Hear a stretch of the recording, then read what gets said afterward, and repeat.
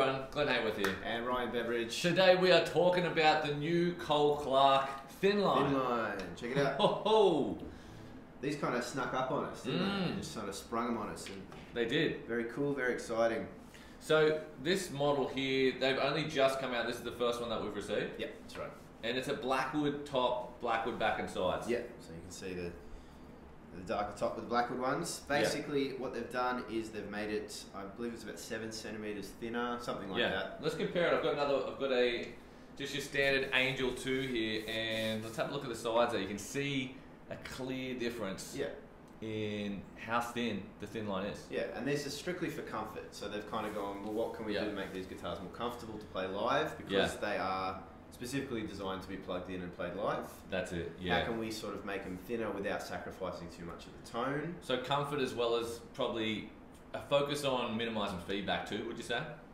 The thin I'd say so. Yeah. The thin lines, you're going to have less sound moving around in there, so we should compare that actually and do another video. Maybe. Next video we'll plug them in and show them.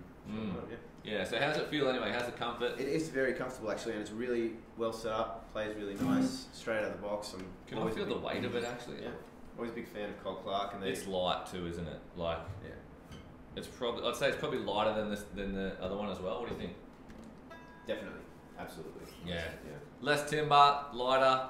So basically what's happening internally is they've changed the bracing a little bit. Yep. Just to make it a bit more sturdy as a thinner guitar. Yes. Which surprisingly we found that it was, you didn't lose a lot of tone from it. Like, I might even compare the two in a second just to show you the difference. But yeah, let's do that. Why don't you have a strum of that one first and we'll see.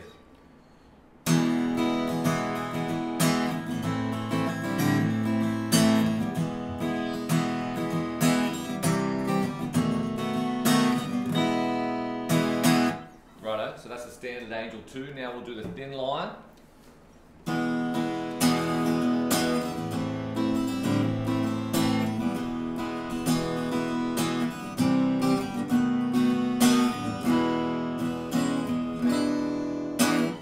Cool. To be honest, you do lose a little bit of bass, which you're going to have to because you're losing a lot of meat.